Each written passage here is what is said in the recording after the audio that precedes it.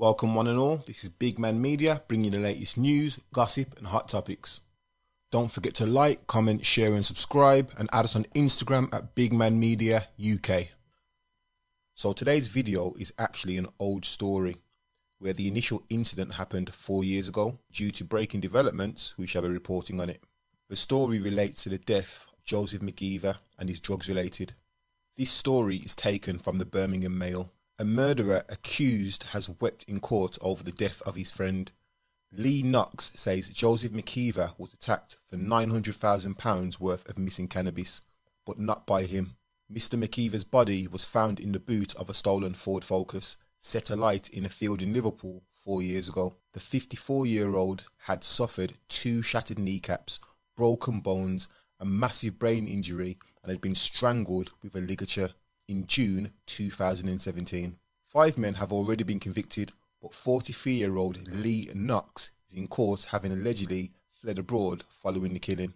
He was arrested last year in Northern Ireland and denies falsely imprisoning and murdering the dad of one. He told Liverpool Crown Court on Monday Mr. McKeever was subjected to a remorseless attack in a shipping container used by mechanic and convicted murderer Jamie Grimes at MGM Garage in Kensington on the evening of June the 14th, 2017. He was then taken in a van to a flat where the violence continued and he died in the early hours of June 15th. Under questioning by Richard Pratt QC, defending Knox said he was a cannabis dealer who used to live in Spain.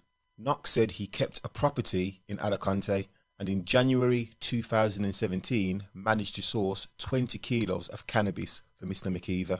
He said Mr. McKeever invited him to Barcelona that May to see his office and meet his business partner James Doyle. Knox said Mr. Doyle told him they had exported a minimum of 100 kilos a fortnight to the UK and the pair offered him a job. The dad of 2 said he transported some 200 kilograms of probably the best cannabis to them to hide in pallets of vegetables. Knox said he would be paid £5,000 and given 5 kilos, worth around €1,500, which he could sell in England for 30 grand. He said 55 kilos, including his share, was to be delivered in a lorry to Birmingham, and 2 days later a second consignment of 150 kilos. Knox said he was asked to arrange a location in Liverpool for it to be moved to and suggested his friend Grimes' garage. He said the first delivery took place on May the 19th, but the second was delayed, meaning he hadn't yet received his £5,000 payment, from which he would give Grimes $2,500. Knox said he and Mr. McKeever were good mates, so he wasn't concerned, but McKeever rang him on June the 13th and asked to meet at the Royal Oak pub in Walton because of a little problem.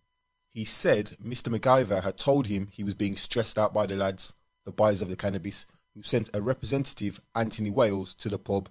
Wales has been convicted of Mr. McKeever's murder. Knox said he had agreed to vouch for Mr. McKeever and Mr. Doyle and drive them down to Birmingham the next day. He said CCTV showed Mr. McKeever with his hands in apparent prayer after he asked if the cannabis might have been seized, and Mr. McKeever replied, "I hope to God not." Knox said he knew they needed answers and Wales wasn't the type of person to be messed with and a bit of a hard case.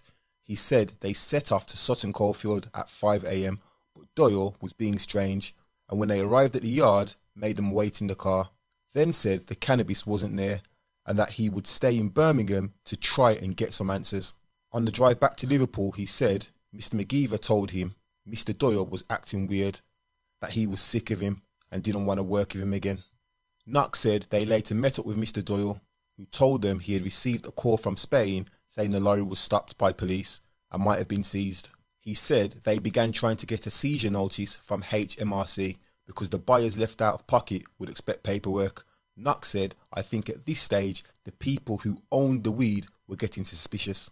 However, after going to a solicitor's office, he said Mr. Doyle, the boss of the operation, left without telling them, ignoring Mr. McKeever's calls, then he turned off his phone.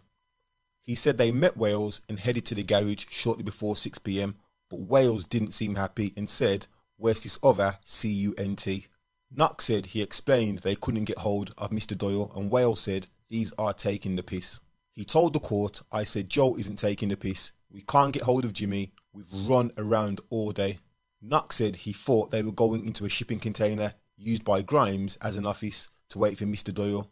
He said, "I was going to make everyone a cup of tea." Knox said he went in first, followed by Mr. McKeever, then Wales, but heard a smack and turned around to see Mr. McKeever lying on the floor. He described Wales standing over him, punching him 3 times in the head. The article then goes on to describe how McKeever was attacked, resulting in his death. So firstly, RIP to Joseph McKeever. From reading this report, it sounds like he really suffered and had a horrible death. Secondly, I do not see Lee Knox getting off. 5 men have already been convicted and he was present when this went down. I just don't see how he can walk away from this scot-free. I think the fact that he fled abroad as well, it just doesn't look good. This is a case that I'm following and I'll keep you up to date with the outcome. Please share, comment and subscribe, and I'm out.